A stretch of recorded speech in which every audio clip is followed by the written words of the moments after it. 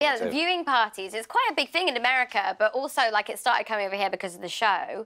But viewing parties to watch your favourite episode of something is quite a big thing. So they had some for season 6 all around LA, and I was in LA when the first episode came out, so I thought, I'll go and crash. Do a little cameo. Oh, there you are. There I am, yeah. So we went over and brought loads of snacks. Yeah. Did you bring security? I went with my friend. OK. And she's, Strong. you know, tough lady.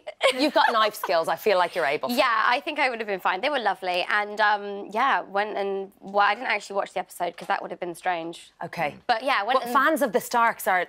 You know, they're hardcore, aren't they? I mean, yeah, of the entire show. Yeah. People are really fanatic, but they're just, like, the most supportive fans in the world. Yeah, so. you've done your best to throw people off the scent as far as the plot line is concerned in the past. In fact, you've called Until yourself now. a brazen liar.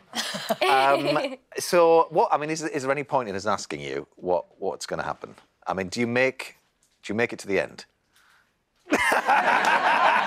Very good. Can you tell us when it's on? Next year. Next year? Can you, like, give us a season?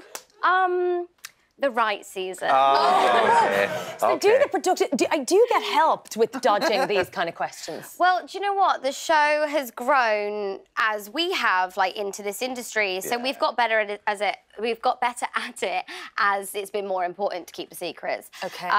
But also, like, I know what it's like for someone to spoil my favourite TV show for me, and I think people want to know, but until... I mean, I would love to just turn around to a fanatical fan one day and be like, to ruin the end of the show.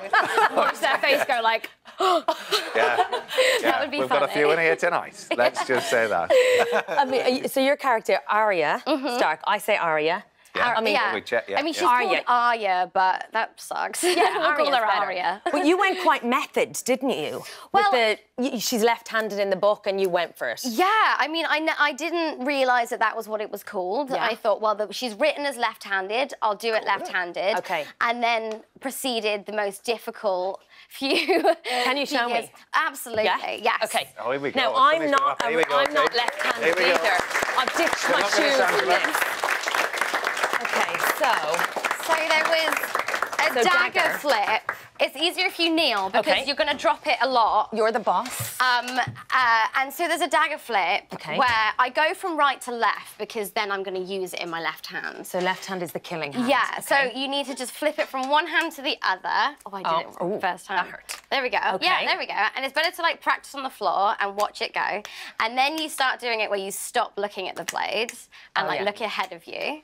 So you get, there we go. Oh, you're doing really good at this. I was nowhere near it. I had to, like, practice for months before I could. Although I feel like maybe if it was a very sharp blade, it's pretend. We never have to. OK, so then you go. And then you can do it standing up. There we go. Oh, no. No, you got it.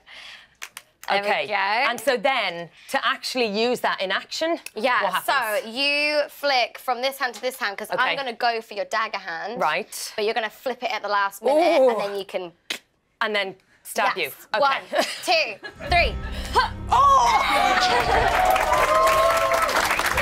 Wonderfully done.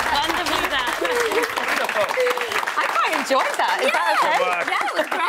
Very good. Dave looking dashing there in a suit of armour as well, might I add. Now, we know how passionate people are about the place that they live and a sense of